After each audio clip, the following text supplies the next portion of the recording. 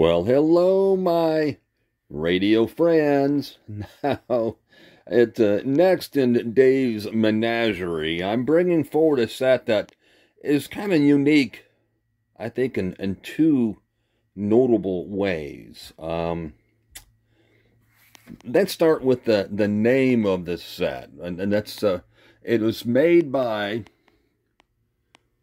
a company by the name of Western Coil and Electric Company in Racine, Wisconsin. It is a model WC17. But more importantly, I want to touch on what you see here. Here is the name. It is a Radiodyne. Radiodyne C, to be more specific. The reason that name is special or important, however you want to word it, those of you that are savvy will recognize the name Radiodyne as a name that another manufacturer had used early on, more specifically Atwater Kent. In fact, one of their early breadboards was named Radiodyne.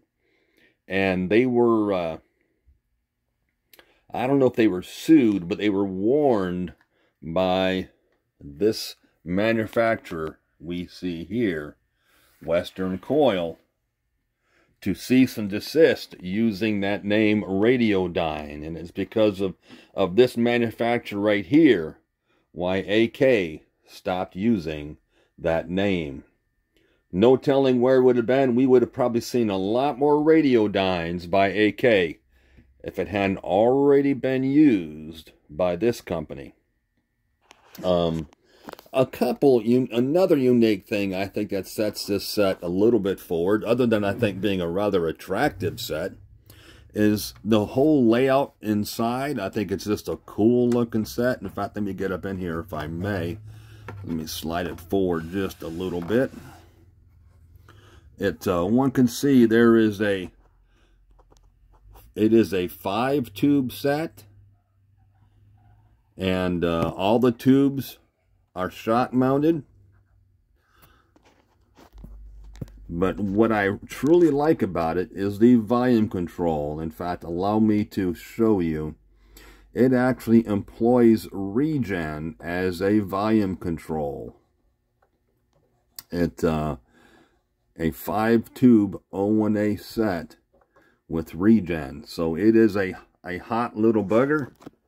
It is a good performing set. I have to confess, the whole circuit, and when I restored this set, and it needed a lot of work, I must confess. I never understood this circuitry. I'm not to this day. I don't understand why they have a very large, and I don't know if I could get a focus on it here. Right here is a very large choke, and it's in series with the plate detector of the plate circuit of the detector, I believe it was. Never seen another set with such a large choke in the B+. But it does perform, and it performs well. And like I say, I just think it's an attractive little set. The front of the panel is very, very shiny black. Polishes up well and shows fingerprints equally as well. So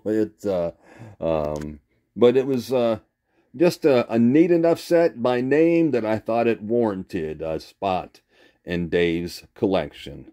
The first Radiodyne. Thank you so much. I appreciate y'all watching, and of course, as always, until next time.